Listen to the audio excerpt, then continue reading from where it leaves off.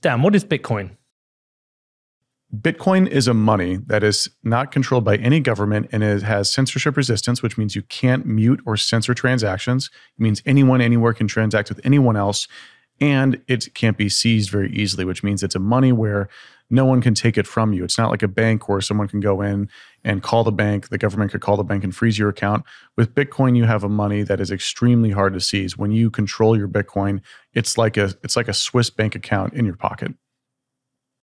When someone is thinking of buying Bitcoin for the first time, what are the kinds of things they should be thinking about? Bitcoin is like any other investment you might think about. Use basic investing principles of don't invest more than you can lose, invest at an amount that you find appropriate risk level wise. For example, if you're a pensioner or you're really old and you don't want to take a big risk with your money, you wouldn't want to put everything into Bitcoin. Similarly, when you're young, you might want to take a little bit more risk. You can ride the volatility. As we all know, Bitcoin has large fluctuations in price in bear markets and bull markets. So when approaching it, use basic investing skills of one, don't invest more than you can lose. Two, you're definitely going to want to think about timing wise. So when you go invest, don't try to go time the market in terms of buying and selling on a daily basis, day trading.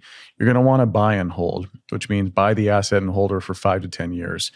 You're not going to beat the market in the short term. You might, but it's very risky.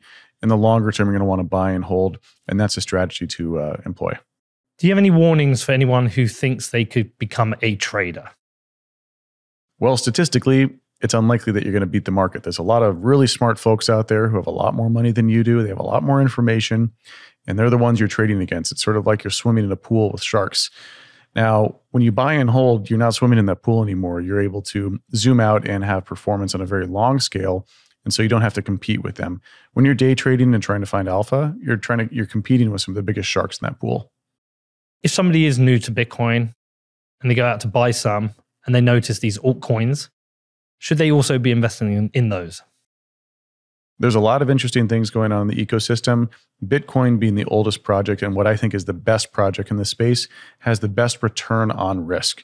So sure, your buddy might buy Shiba or Dogecoin and it might 10x or 100x, but that's very rare. In fact, most coins drop in value over a long period of time. What you're going to want to do is buy Bitcoin. Bitcoin, as a risk-adjusted return, is your best return you're going to get. So what do I mean by that?